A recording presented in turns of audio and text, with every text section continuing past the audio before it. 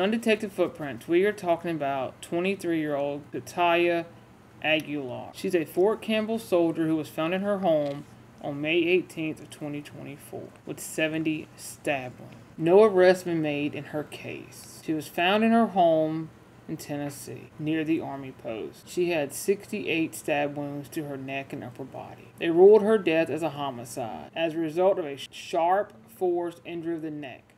I would hope so, because you surely can't do that to yourself. She is from Mesquite, Texas. She enlisted in the Army in 2018, and a year later came to Fort Campbell, on the Tennessee-Kentucky border. Her family and the League of United Latin American Citizens have offered a reward of $55,000 for information leading to an arrest and a conviction. She leaves behind a 4-year-old son. That is a horrific way for someone to die. That's also known as overkill. And that is usually done by someone personal vendetta against a person. Up next, from CBS News, they are speaking about her case. Let's take a look.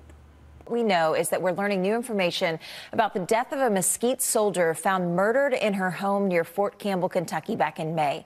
Katia Duen Aguilar was just 23 years old. Lauren Crawford joining us live in studio now this morning to break down what is some disturbing new details. Hey, good morning, Madison. That's right. According to an autopsy report, Katia Aguilar was from Mesquite and died after she was stabbed nearly 70 times. The Montgomery County Medical Examiner's Office says she suffered stab wounds to her neck and upper body.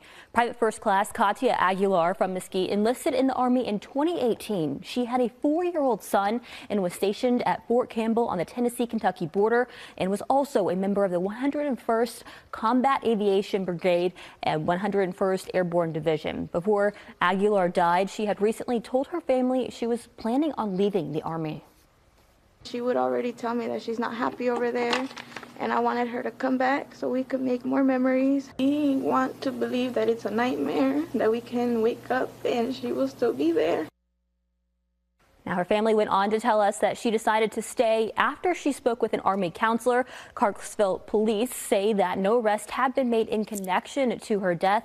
Her family and League of United Latin American Citizens have offered a reward of $55,000 for any information leading to an arrest. Army criminal investigators, we've also learned this morning, are helping assist the investigation. Guys, back to you. All right, Lauren, thanks so much. I mean, when you hear of a story like this, a situation involving someone being stabbed 70 times, and then you add the component that Lauren mentioned of her leaving behind a 4-year-old son. I mean, that is why folks are trying to find answers to solve that murder case. Well, you remind back, I mean, being stabbed in general, being stabbed 70 times, that tells me and all of us that this was intentional.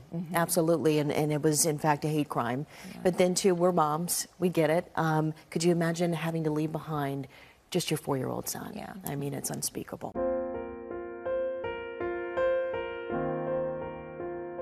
Let's hope and pray that her family can find out who did this to her and get the justice they are looking for, and the person can be put behind bars. This was an evil person who took her life. She had her whole life ahead of her, and now her 4-year-old son has to grow up without a mother.